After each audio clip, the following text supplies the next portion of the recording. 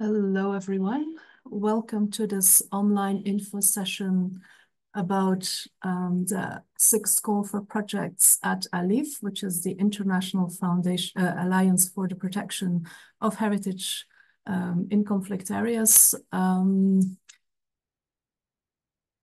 am Elke. I'm not sure whether you can see me actually, but I'm the program director at ALIPH, and I will be talking to you this morning together with a number of colleagues, a bit of practical information to start with. There is translation available from English to French, and for that you have to click the interpretation button at the bottom of your screen. It looks like this. I think you can see my mouse move.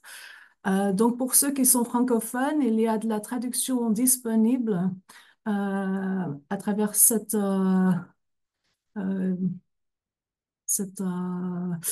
fonction en bas de votre écran.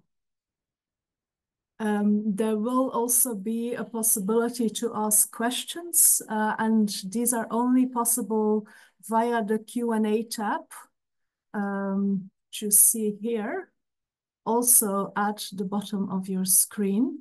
And we will answer your questions, or at least as many questions as possible, at the end of the session. We will not be able to answer project-specific questions. So questions of the style, I have a project in mind, XYZ, is that something you can fund? We'd rather have them formulated a bit more broadly so that they apply to as many participants as possible. If you have very particular questions related to a specific project that you have in mind, you're always welcome to email us at grants@aliphfoundation.org. And that's also an email address that you can find in several places on our website and the guidelines for the call for projects. And then just as a last mention, this webinar is being recorded, so it will be available to watch online in both languages, in both English and French, after today. So what are we going to do today? I'm going to briefly introduce you to ALIPH and the type of work that we do. We're going to discuss the call for projects, our specific objectives and selection criteria. We're going to talk about the online application. I'm going to talk about the financial guidelines and due diligence that will be required in order to be considered for funding. I'm going to finish with a very brief timeline on how we see the next steps in this call, and then there will be an opportunity where we'll try to answer as many questions as possible. You're welcome to submit questions while I'm talking, but the answer will come at the very end, unless some of my colleagues can already answer you in writing during the call. Also, just to mention, I know there is a hand-raising function, but we cannot see that. So please just use the Q&A. If you raise your hands, there is nothing we can do to help you out other than when you explicitly explain the problem in the Q&A. So about ALIPH, what are we? We are a foundation based in Geneva, Switzerland. We were created in March 2017, and initially our mandate was to finance and support, also technically support, projects related to the protection of heritage in conflict and post-conflict areas. And since this year, we are now also working on mitigating and combating the impacts of climate change on cultural heritage. ALIPH is a public-private partnership, so we have a mixture of public and private donors, including 8 member states, and you see them listed there on the slide, as well as a whole lot of other contributors, and we're hosted by Switzerland. And we are, as I already mentioned, a scientific and financial instrument, which means that we fund projects, but we also accompany projects in a more scientific manner. There's a timeline at the bottom of the slide with very tiny fonts, but where you can see kind of how from our creation in 2016, things have evolved over the past, let's say 6-7 years, with the first projects adopted in 2018. Our areas of intervention, so we used to work in conflict and post-conflict areas with a very broad definition of conflict. We continue to do so. So definitely conflict areas which are also affected by climate change are very welcome to apply to this call for projects, but we have also the particular new objective to work on the fight against climate change, and that can also be in countries that are not affected by conflict. We act in preventative manner, but we also act during emergencies. That can be during conflicts and during climate-caused emergencies, and we can work after some rehabilitation, reconstruction, conservation, restoration, all that kind of things. And we work on a very broad concept of heritage. So whereas a lot of our projects, if you look through our website, where you can find an overview of some of the projects that we've been financing, a lot of it is about tangible heritage, so monuments and sites. More and more also museums and their collections, documentary heritage. And we tend to try to have a bit of a holistic approach in which also the intangible components linked to heritage are taken into account. Thus far, we've financed very few projects that are purely on intangible heritage, but it is an option. So it is not excluded to apply with a project that's just about intangible heritage. Natural heritage has not been part of our focus, and it's also not the primary focus of this current call on climate change. We will consider mixed sites, so where like cultural landscapes, where built heritage, tangible heritage, and natural heritage are intersecting. And this is just an overview. It's the most recent one. So for the end of last year, of all the countries where we're currently active. We are supporting, or we have thus far supported around 450 projects around the world in 35 different countries. As you can see, there's already quite a bit of countries in Africa where we have a presence. Very often with a relatively small number of projects. There's a few countries where we've been more active, like Mali, like Libya, like Sudan, Ethiopia, but in many of the others, it's been limited thus far. And so one of the ideas under the current call is to scale up our presence and our number of projects all over the African continent. Second, so we'll talk about the current call, the objectives and the eligibility. And I'll first hand over to my colleague Bastien, who will talk about our broader strategy on climate change. Bastien. Thank you, Elke. So I'm Bastien, I'm a Director of Strategy, and the goal here is just to give you a little bit of context about where this particular call for project fits, that is within the broader climate change and cultural heritage strategy, which ALIPH has implemented actively as of this year. So the sort of the basic issues that we had identified, along with many others, was that climate change is indeed impacting cultural heritage around the world, both the tangible heritage, intangible heritage, movable heritage, documentary heritage, through very different processes, actually, depending on the areas, right? But we also believe that cultural heritage can play a role, right, in the fight against climate change.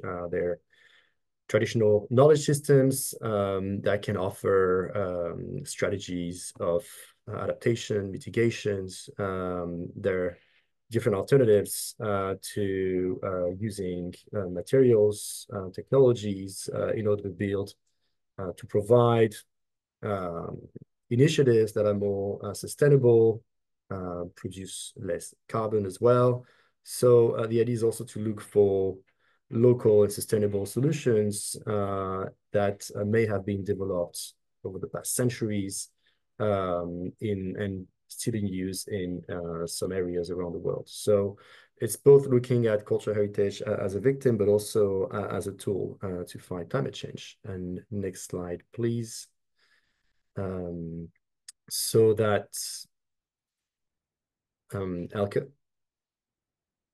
Thank you. So the goal of ALIPH through this strategy is to develop different type of projects, approaches, but also funding mechanisms to address, well, first on the more advocacy side, the cultural heritage as a tool for climate action, right? So culture-based climate action, which is leading us to get involved with different type of partners and act in the framework of the COPs. And then the next one is to launch this program to protect tangible and intangible heritage impacted by climate change by supporting concrete protection and rehabilitation projects, contributing to the dissemination of traditional know-how, but also supporting research experiments to promote new conceptual and technical solutions. That is why, I mean, those sort of three approaches are those that you're going to find throughout our call for projects of conservation rehabilitation, also capacity building, and then research. Thank you, Elke. Thank you, Bastien. So just as a very brief summary of what this call is, and then we'll get more into some of the details. We look at, in terms of priorities, at the intersection climate change, culture, heritage, and Africa. That's the core priority. It's not, if you read through the guidelines, it's not absolutely exclusive. So we are ready to accept solid proposals on climate change outside of Africa, for instance, or projects in Africa that are more conflict related. It is an option, but the core of this call is this intersection of these three domains. We will pay a lot of attention to the impact of the projects. So in terms of the effective potential to contribute to combating climate change, but also in terms of the training, job opportunities that are provided, how many people are engaged locally in the project, how many people can benefit from this, and so on and so forth. It is important that the project itself, in the way it is set up, demonstrates that it's sustainable, but also that it pays attention to its carbon footprint, for instance, to the social impact. I've put peace building there, but we can broaden that to the wider social impact of a project. Since we're in a call for climate change, it's particularly important. I can just add the example, we don't want a project that consists of 5 experts flying around the world for the entire project. If this is something that could be done locally, for instance. We're not against international involvement, just as a footnote, but try, to be as mindful as possible to, if you have a project on combating climate change, to not be part of the cause, but part of the solution. And we do very much encourage local operators as much as possible to apply. It can be in partnership with international operators, but we would really like to see a lot of applications from local organizations. We're gonna fund 3 types of projects. So there's the operational projects, like conservation, for instance, capacity building, and actionable research. There's much more details on this in the guidelines to the call. And we also very much encourage projects that combine 2 or even 3 of these types of projects. So an operational project that has an on-the-job training included, or operational project linked to research, research and capacity building combined, and so forth. Possible areas of interest, and these are not exclusive, but we're very much interested in areas where there's a lot of coastal erosion and sea level rise, areas with extreme desertification or desert climates, which are facing particular challenges of increased precipitation, for instance, Urban architecture and the specific challenges that urban architecture is facing vis-a-vis climate change, but also I think especially in relation to urban architecture, the opportunities they may offer for durable solutions. We'll look at fragile collections, both documentary heritage and museum collections. Doesn't have to be in a museum, can also objects in private-ish collections. And because we're ALIPH and we have a very, I mean, not a long, but our entire existence worked on conflict, we do remain interested in the nexus between climate change, conflict, and cultural heritage, of course. So a little bit more on these three categories of projects. With operational projects, we really refer to protection of sites or institutions, collections, conservation, rehabilitation. It can include things like conservation plans or disaster reduction plans. It can include emergency measures or sheltering, stabilization of structures, but all the way up to full-on conservation, rehabilitation. And in terms of these operational projects, we have quite a bit of a scope in terms of scale. So it can be smaller sites, that really need attention, but it can also be the kind of the bigger, more symbolic heritage sites in Africa, preferably that are particularly suffering from the effects of climate change. Then the second is capacity building. So we traditionally have not supported purely workshops or conferences, things like that. What we do have supported a lot of on-the-job training initiatives. And I think that is the direction in which we're still looking. So really on-the-ground training of the next generation of experts. It doesn't have to be in technical conservation skills only. So we will support projects that include also strengthening of administrative skills of local NGOs, for instance, preferably, as I said before, preferably in linkage to like a conservation project.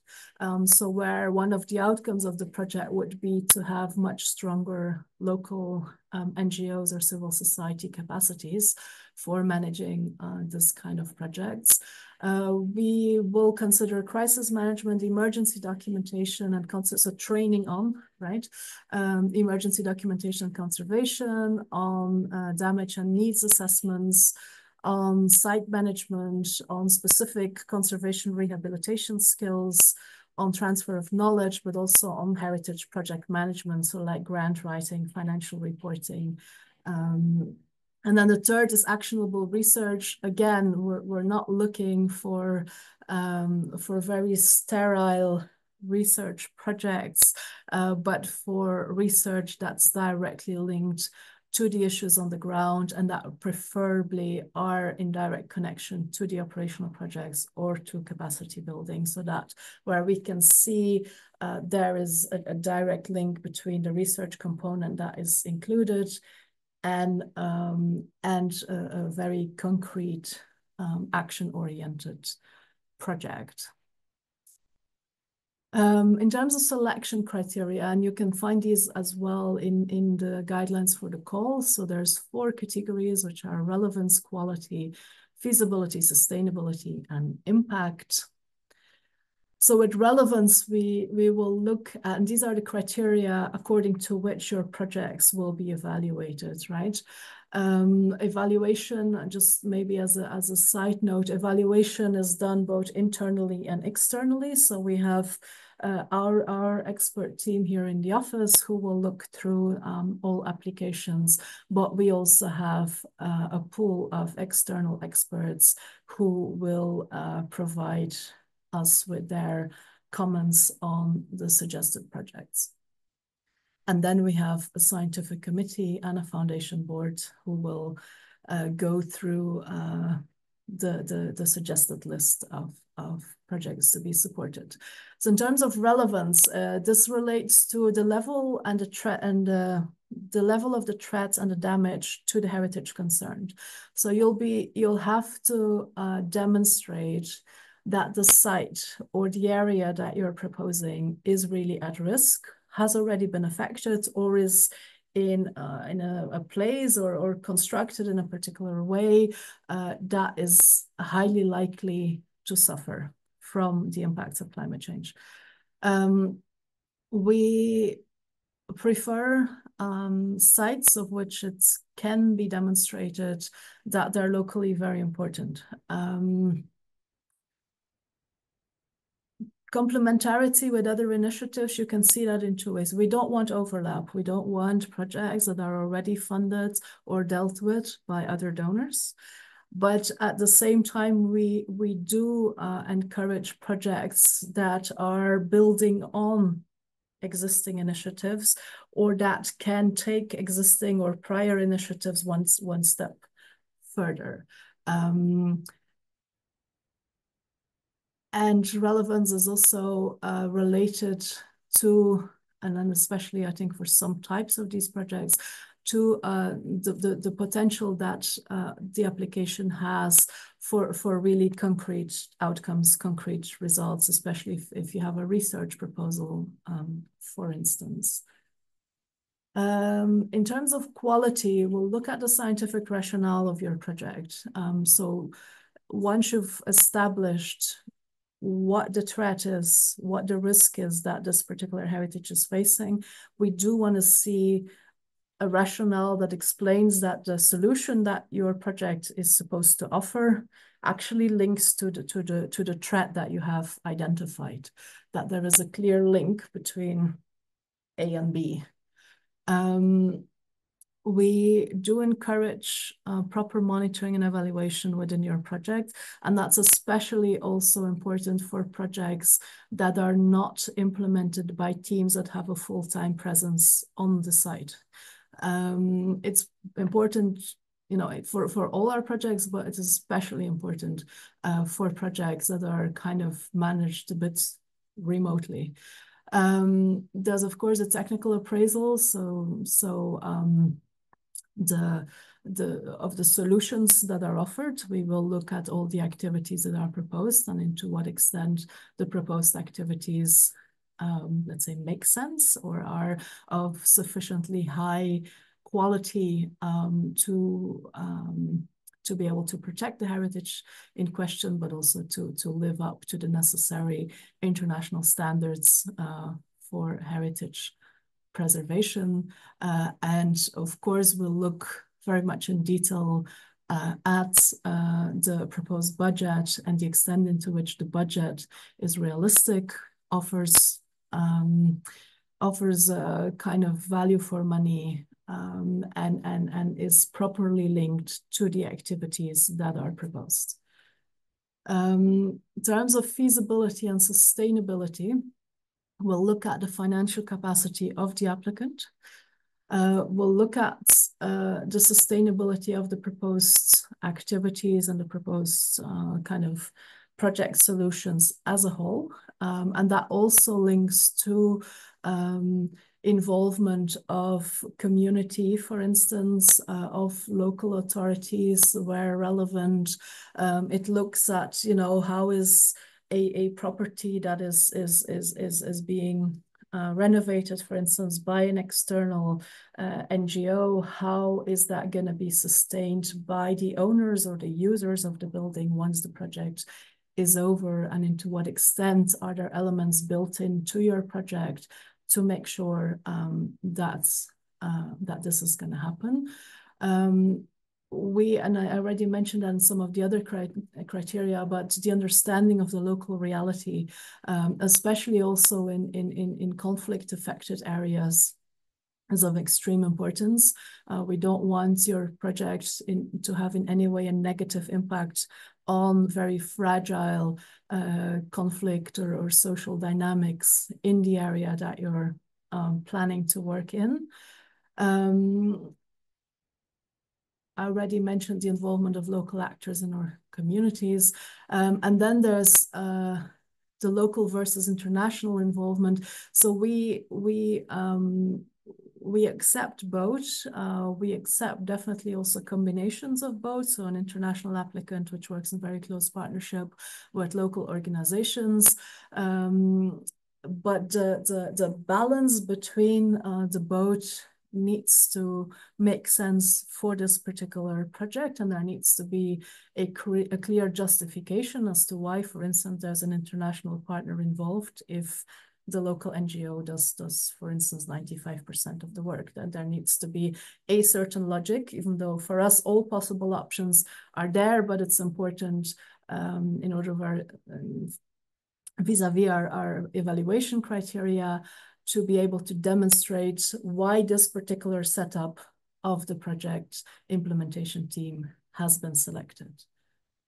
And then the last one in terms of impact. So we'll look at across 3 domains. So the economic impact of your project, and that is during the project implementation and after. During in terms of local procurement, job creation, which is often directly linked to the project implementation. But if there's projects, for instance, that include on the job training that can have or at least envisage a longer term economic impact, that is very much encouraged. We were quite mindful for the social, cultural, or peace building impact of your project. And of course, because this is primarily about climate change, we will look at the environmental impact as well. And then I'll hand over to Adonis, who will talk you through some of the main steps or main things to know about the Smart Simple application, which is the tool that is used to apply online for these grants. So Adonis, over to you. Thank you very much, Elke. Hello, everyone. My name is Adonis, and I'm a project manager at the ALIPH Foundation. And as Elke mentioned, I will just go through very briefly about the steps that you would need to do in order to submit an application on Smart Simple. Thank you. So one of the easiest ways to do this, like if you would like to reach our Smart Simple platform, is you just go on our webpage, and in the grant section, you will see that there's a specific section dedicated to our call for projects. And here we include a screenshot of what you're supposed to see on our webpage there. Here it's quite straightforward. On this page, you will find the guidelines. And if you're viewing the page in English, you would see the guidelines in English. And if you would like to have the French version, you would just switch the web page into French, and you're going to find a link to the guidelines in French. What is important is this apply button that you see in white over the blue background. You would just click on this apply button, and it will take you to the Smart Simple platform. And you will see that the deadline is the 21st of November. By 3 p.m. Central European Time. And just to let you know that applications that have been not submitted before this deadline will not be submittable. I mean, the platform will simply not allow you to submit the application after that. So it would be important to finish whatever you need to do and submit the application beforehand if you would like to apply. Next slide, please. Thank you. So once you click on apply on our web page, you would see that it will take you to this. This is how the login page of our Smart Simple platform looks like. So you would see that there is a login.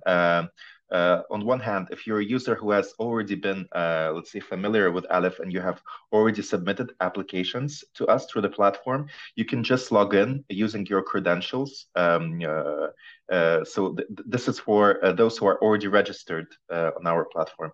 For new users, you would see that there's another blue button, register here, where you would just click it and you would fill a very simple, a simple form with your name, which organization do you represent, the email address, and basically you will be able to register. Next slide, please. Yes, thank you. So here, once you have registered and once you log in into your profile on Smart Simple, this is what you're going to see as an applicant. So you would see that there are two funding opportunities open, and these would be the call for projects that is the subject of this information session. And there's another mechanism, which is the emergency relief. So this is what you're supposed to see here.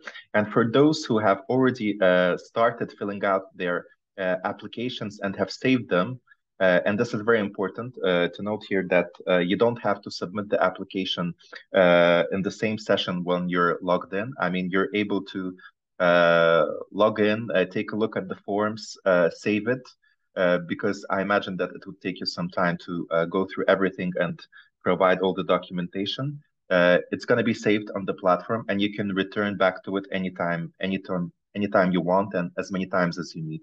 So for those who have already started filling applications, you're going to see them here in progress. So you would just click on in progress, and you're going to see the application that you have already started. Next slide. Yeah. So here, for those, once you click on the funding opportunities, you're going to see the two opportunities are the call for projects, which we were talking about, and then there's the emergency relief grant, which is not the subject here, but I would just like to note that please try not to duplicate, try not to submit two similar applications through both of the mechanisms. If you're submitting to the call for projects, please make sure that you're applying for the first one. You see a red circle around the button that you would need to press. And once you click on this, and here, of course, we don't have time to go through in detail through all the steps of the, let's say, application form, but the main sections that you're going to see, and I've put a little ribbon on the slide on top, you have the little executive summary that you would have to write, and very basic information about the application. I mean, the total budget of the project, the amount that you're requesting, any co-financing, and so on. Then you have a tab number 2 with the details of the project, where you would have to elaborate in all details and provide basically inform what would you like to do, and define the activities, the deliverables, the planned dates of delivery, and so on. This is where you're going to do it. The third section is the organization, is where you would have to provide information about your organization, which you're representing.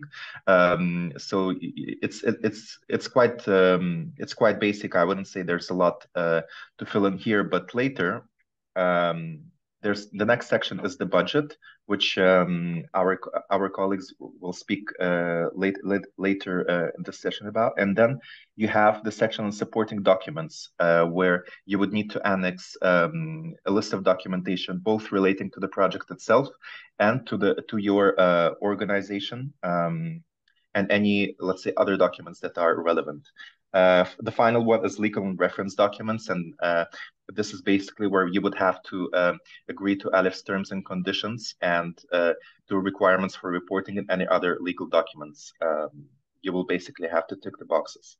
Now, things to pay particular attention to, as Elke already explained, you would have to, when you're explaining the project, you would have to pay attention to explaining how is this related to conflict, climate change, or other crisis? What is the impact? And of course, if you're planning to address it, how are you going to address it? It's very important to be very clear in the definition of activities and deliverables. So what we've tried to do is to provide you with the question relating to this will be in the form of a table, which you would need to fill, and it's supposed to be quite clear. What is the activity? What is the deliverable or deliverables, and so on. So it would be very important to pay special attention to this question.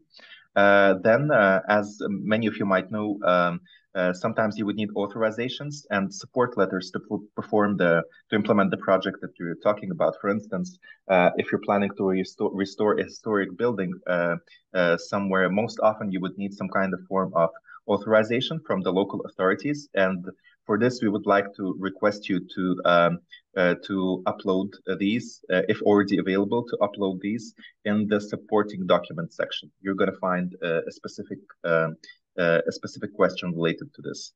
And in case you have any, if you already arranged co-funding, and by the way, co-funding is very much encouraged, so you would have the opportunity to elaborate on this in your application. So thank you. I think this is it on my side. Thank you very much, Elke. If there's any further questions, you can either ask us today, or in any case, on the Smart Simple platform, you would see that there's an email address which you can contact in case you would need any technical support. So thank you very much. Thank you, Adonis. So we'll move to the financial bit. First, in terms of eligible costs, and I think these are also further specified in the guidelines. So I will not kind of read all the details, but I think what matters is we do pay salaries. It just has to make sense for the project. We, of course, will pay for everything that is related to the conservation projects, so the materials, the contractors, but also travel. We do, since we've been working mostly in conflict areas, so there is the option to include costs related to security and risk mitigation, and in this particular case, communication about the project, including dissemination of knowledge coming from the project. As I said before, of course, everything related to on-the-job training, and so on and so forth. I think what's really important to highlight is administration costs. Sorry, I moved too fast. Administration costs should not exceed 10% of the total budget. So this is the overhead. If it's over 10%, we will not be able to support it. It can be lower than 10%, of course. And if there's equipment purchased during the project, including things like vehicles and so on, there is a preference for it to be transferred to the local beneficiary in all the cases where that makes sense. So that's on my side, and I will hand over to the colleagues from the finance team to explain you a bit more on our budget templates and the requirements there. Ivan, you're online. Thank you, Elke. So my name is Ivan d'Autriche, finance controller here at ALIPH, and I will go quickly through the financial aspects of the call. So first of all, the budget templates. So for the partners who have already applied for ALIPH grants, you will notice that a new budget and financial reporting templates has been developed. The idea is here to facilitate the financial monitoring of the projects and the communication with ALIPH. That new budget templates that you can see and extract here on the screen. Basically, it follows a very regular structure. You shouldn't be surprised. It is divided into different budget categories, such as staff cost, consultant equipment, travel, etc. And for each budget line, we are expecting you to provide a clear description to specify the unit, the number of units, the unit cost, etc. For a multi-year project, a forecast breakdown per year is also requested. And on the right side, a budget justification is also required. The ideas here is to demonstrate the necessity of the line and to provide as well some detail in the calculation assumptions. It's very important. Please note that within that new budget Excel sheet, we have included, it is not shown here, but we worked on a very detailed instructions that you can refer to for any questions you may have on how to fill in the budget, keeping in mind that that budget should at the end be a financial retranscription of your project proposal. Thanks. Just for information, that new slide is an extract of those instructions. I won't go that much into detail, but it lists all the budget categories that make up the budget with the type of cost that you should include on it.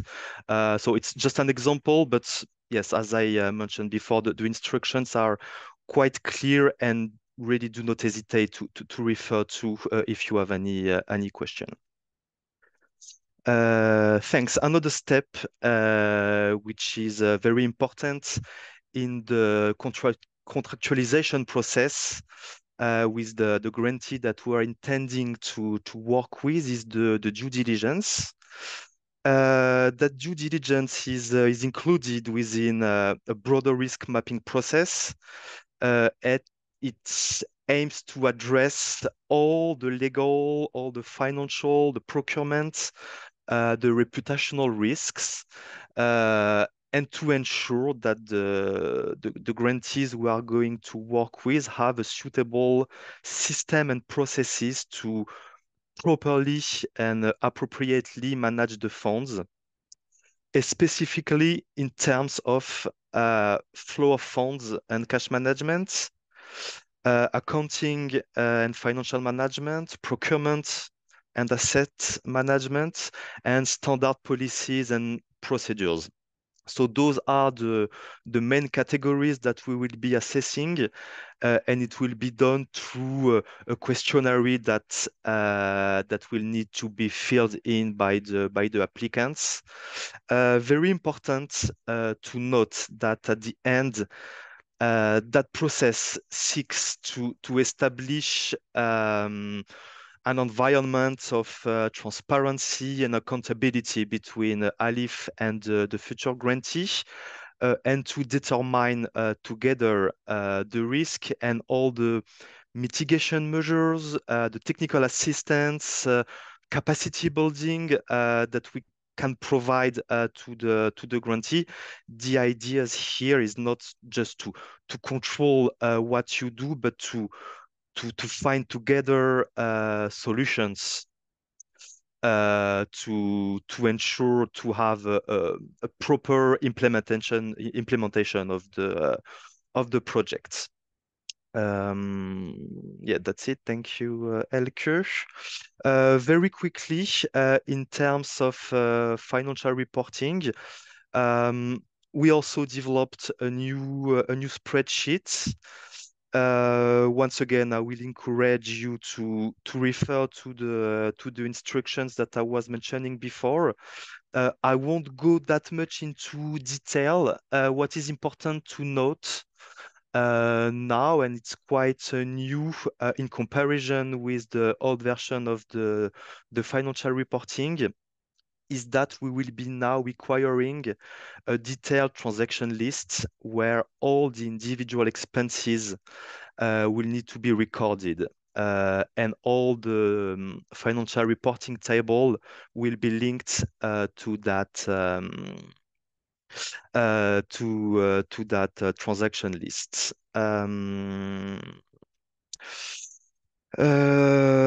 Expenses, yes, of course, they shall follow the original budget structure, and they need to be recorded within the relevant reporting period.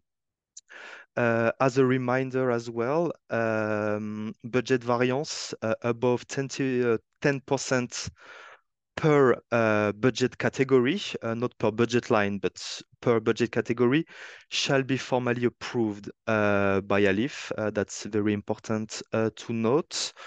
And as a reminder, going a bit further, what Elke was mentioning previously, in terms of eligibility, all the expenses that you are going to report to be considered as eligible, they should be reasonable. they should be justified. You should justify the necessity of the expense for carrying out the project. Those expenses they need to directly be attributable to the projects and compliant with the principle of sound management. Further it, can you go back just 1 second? Because sorry. All the expenses they need to be substantiated with supporting documents. They have to be incurred within the scope and the reporting period of the grants. And of course, they shall not be tainted by uncompliant practices. And we also have a document which is setting up all the ALIPH requirements in terms of financial reporting that you can refer to. And to finish my aspects, please note that for every project, we will conduct a spot check, which means that for each financial report, ALIPH will request supporting documentation for a selection of expenses that were reported in the transaction list, and those expenses will be analyzed in the light of the ALIPH requirements and in the light of the criterions that I was mentioning previously to ensure the eligibility of it. And as a new ALIPH policy, please note that at any time of the project, ALIPH may also commission external audits to check and confirm the delivery of the funded activity, as well as the compliance of the expenses and the compliance of the report with the requirements. Our policies mention that all the projects over 400,000 USD are audited, but we can also occasionally assign audits to project under the ceiling or 400K. So I think that's it on my hand. Once again, we have several documents, policies, and other documents that you can refer to have the global ALIPH framework in terms of budgeting, in terms of reporting, and in terms of requirements. Over to you, Elke. Thank you, Ivan. So just to finish, a quick update on the timeline. So as I think Adonis already mentioned, the call is closing on the 21st of November this year at 3 p.m. Geneva time. This also means that from 3 p.m. 21st November, it will not be possible to submit applications, even if they're already half ready in our tool, because the tool will not be accessible anymore. So please, if you're planning to apply before the 21st of November. We will then go through a series of internal and external evaluations in a kind of 3-4 months that follow. That depends a little bit on, as you see, there's a bit of fluctuation in the dates that follow because this is very much depending on the amount of applications that we receive. There's then an evaluation by our scientific committee, which is going to happen towards the end of spring, and a final approval of the proposed. So the scientific committee proposes the final set of projects, and then the foundation board approves them or does not approve them, which is going to happen end of June, beginning of July, something like that. And then shortly after, there's the official communication on the allocated funding. And that brings us, I think, to the last part, which are the questions and answers. If you have any questions after these presentations, do let us know. You can post them in the Q&A, and I'll start taking a few. I see some already arrived. So there's one, which is there a budget and duration limit for each project? No. So not officially, at least. So there's no budget ceiling and no budget bottom, although I guess 0 would be a bottom. But we suggest, I mean, most of our projects are kind of small to medium size. As you see, kind of we have a cutoff for audits at 400,000. A lot of projects, overly large majority of projects, fall quite far below that thresholds. But then there's, of course, as I mentioned, we are also looking for more symbolic projects on bigger sites, which then logically tend to go for much larger budgets. So as long as the budget makes sense for what is proposed, we do have a $10 million overall budget for this call. So that also gives you some indication of course, if we're not going to adopt two projects of $5 million, let's say. Duration limit, preferably within 3 years, but also there's no firm limit there. We have quite a bit of projects, especially those dealing with more acute emergencies that have a much shorter duration. And if entirely justified, we could consider longer durations. I see a second question. Is an individual application eligible, or must it be through an NGO? Our guidelines do have a section on who is eligible, what kind of institutions. There's no, so these are grants, so they're not for individuals. We will, in the coming months, have an opportunity for a couple of types of very small grants for individuals, but projects have to go through preferably an NGO or a civil society organization. And there's a number of other, we can work with universities, for instance, but it cannot be an individual.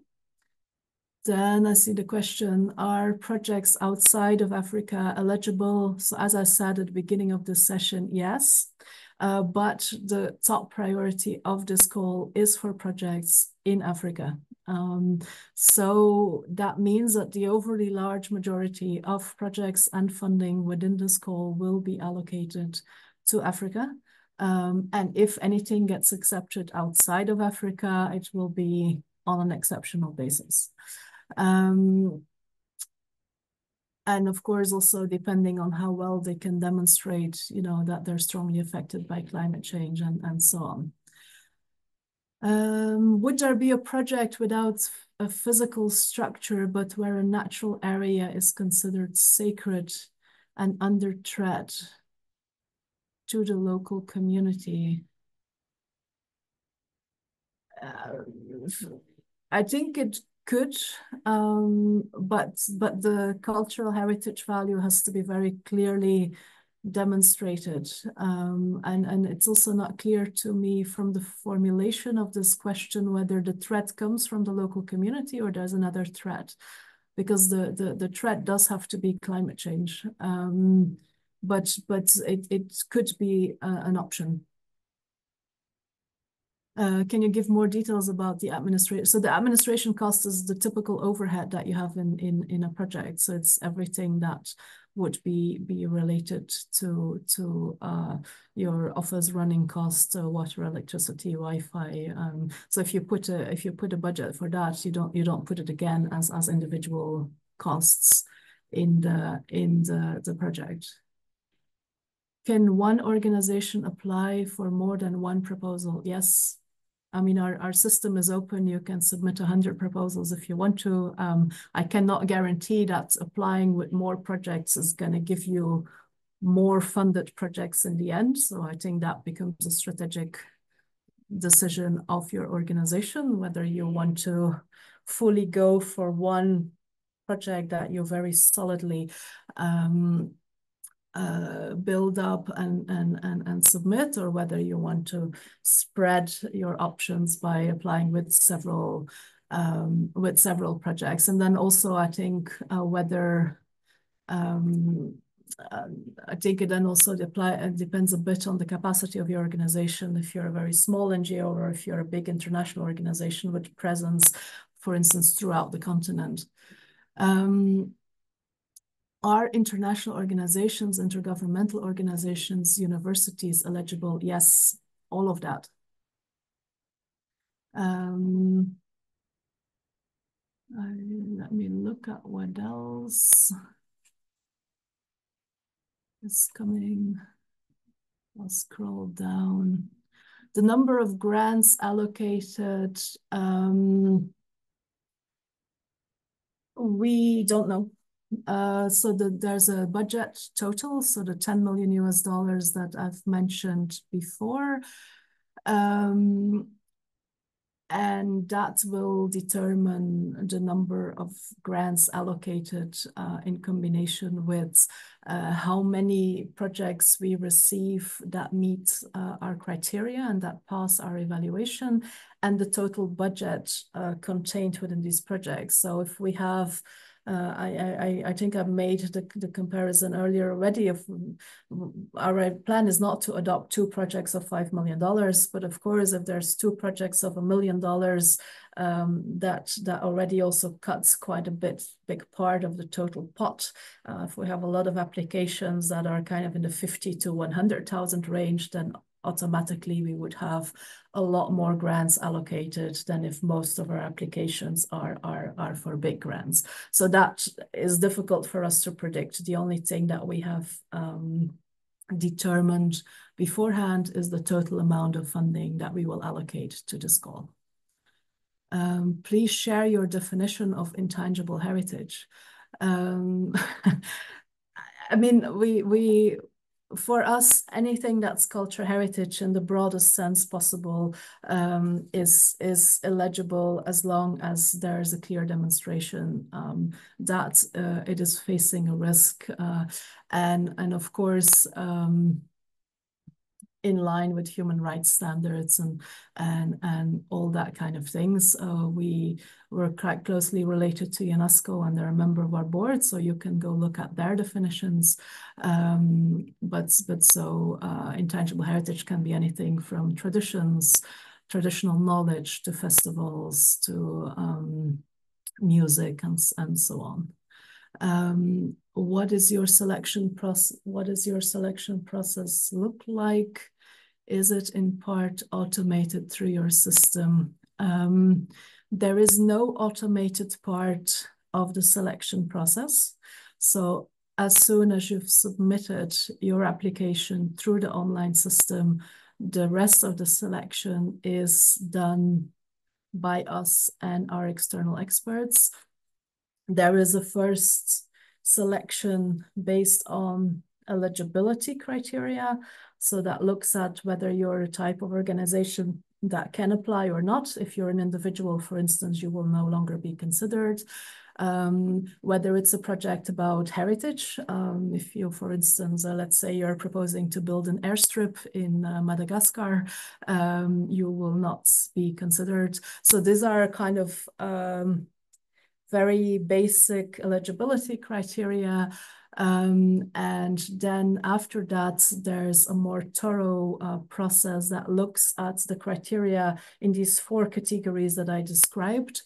And that is done both by our team of project managers and by a whole group of external reviewers. There's normally 2 reviewers assigned per project. Our own evaluation is combined with that of the external reviewers, and based on that, we make a short list of the best scoring projects, which are then brought to the scientific committee, who can give further recommendations, make other proposal suggestions, and then based on that conclusion, we propose a final list for funding to our foundation board, which is the one who takes the ultimate decision, but who is not a technical advisory body. So they just they take the decision based on recommendations from both the Secretariat and the scientific committee. Could regions affected by earthquakes be considered as affected by climate change? I mean, I don't think that earthquake is necessarily caused by climate change, but it's not because an earthquake happened that the region cannot be affected by climate change. I think it can be two separate things. So it would very much depend on what threat to your particular site or your particular heritage you are proposing in this project, and if it is a threat by an earthquake, caused by an earthquake, or a threat caused by climate change. I would like to mention that you've seen when Adonis was talking about the Smart Simple system that our emergency relief grants are also open. These are always open 365 days a year. And things like earthquakes are eligible under that, but it is for limited funding only. So it's up to $75,000 for emergency actions. This is not the topic of this call, but for people dealing with disaster that would not necessarily fall under this call or in areas that are outside of Africa, you're always welcome to either apply for ER or to contact us directly so that we can see what options are available to help you. Again, usually in acute emergencies, these are relatively limited grants in terms of budget ceiling. So it's 50,000 or 75,000, depending on the system. Is a private company eligible to apply? Yes. Although usually, or at least in the experience that we have so far, private companies are selected if we know there's no alternative. So we do encourage NGOs or civil society above private companies, but you can apply. So I think we were reaching the end if I see this.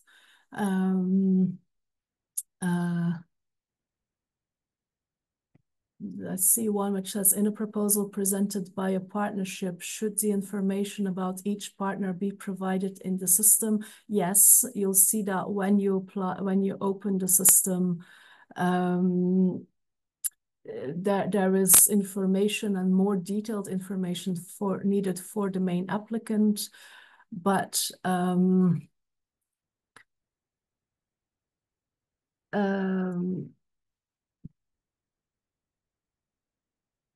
you'll also be requested to provide information on other partners involved. Are spin-off companies combining previous experience in heritage building capacity, design, implementation of projects eligible to present for a grant? Yes. I mean, I think this relates to what I already said in terms of private companies. Yeah, anyone is allowed to apply, although if you'll see in our guidelines what are kind of the preferred types of grantees. Is the general conservation, protection, and promotion of tangible heritage not supported by ALIPH? In other words, if we are not affected by conflict or it does not directly relate to the impact of climate change, not under this call, no. So under this call, we really look for projects impacted by climate change. And it can be the combination of the nexus climate change and conflict, which is very much encouraged, but conservation projects that have nothing to do with climate change nor with conflict will not be considered. I also saw a question, I believe, when I was scrolling through very much at the top of the Q&A list, which was asking something about supporting projects within the EU. I mean, first of all, the priority is Africa, which thus far does not include the EU. The guidelines, I think, very clearly explain that we do have a focus on vulnerable countries. And with that, we don't mean vulnerable to climate change, which would be large parts of the planet, but countries in which the authorities, the public system is unable to cope with the effects of climate change that they are facing without additional support from the outside.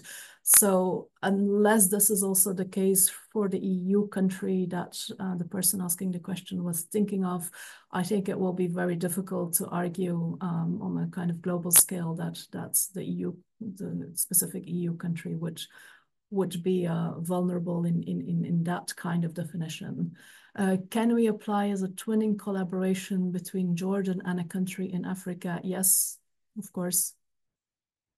Any kind of combinations. I haven't mentioned that when I was talking earlier, but any kind of partnerships, projects that cover various countries or regional collaborations, for instance, with with a certain typology of heritage that you can find in different countries, are very much encouraged. As long as you can show that the applicant is able to work in these different countries, or that there's a good kind of management structure set up for the project that allows really properly linking these things, these different countries, these different sites, or these different forms of heritage, then that is something we very much encourage you to look at. Will the contribution of other donors or funds in the budget of the institution be considered for the evaluation? So yes, I assume this is referring to co-funding. If there's co-funding, very much encouraged. It's not a requirement, but if we see that it's a project that has already the support in part of another donor, it does. It is a pro for us because it means being part of a bigger project. It also indicates that there's other donors who already have faith in this being a good and a relevant project. So it's definitely encouraged. Can anyone apply for a single World Heritage Site that is being affected by climate change or need more than? No, you can apply for one site. I mean, of course. Most of our projects focus on one site. It also doesn't have to be a World Heritage Site. We have a lot of projects focusing on local heritage sites. So it definitely doesn't have to be a series of sites. We're very happy with projects for one site only. Perhaps you talked about capacity building. When are you planning to organize heritage conservation skills training in Africa? I mean, as I explained, ALIPH is a donor. We're a fund. We are not organizing training sessions ourselves. We do encourage people who are following the session or listening to us online afterwards or interested by this call to apply with projects for heritage conservation training, but it's not something that ALIPH will do. So we will not organize training. It's not the type of work that ALIPH does. I think, sorry, it's a long list, so I don't know if we're slowly reaching the end, maybe not yet. The climate change factor or target areas seem related to the Africa coastal areas, whereas in our case, we are focusing on a very extreme situation or impact of climate change in the mountainous regions of the Himalaya. Do you think it would be impacting our application? No, I think projects from other vulnerable areas, so areas in countries that are very much affected by climate change, that are in situations where the public capacities to address the impact are limited, are very much encouraged to do so. And I know that the Himalayas are not in Africa, but if you apply, we will definitely look at your application. And so it's not such, even for Africa, that we only look at coastal areas. We do also very much look at inland areas, the Sahel, for instance, desert areas, mountainous areas, forest areas. It's all okay.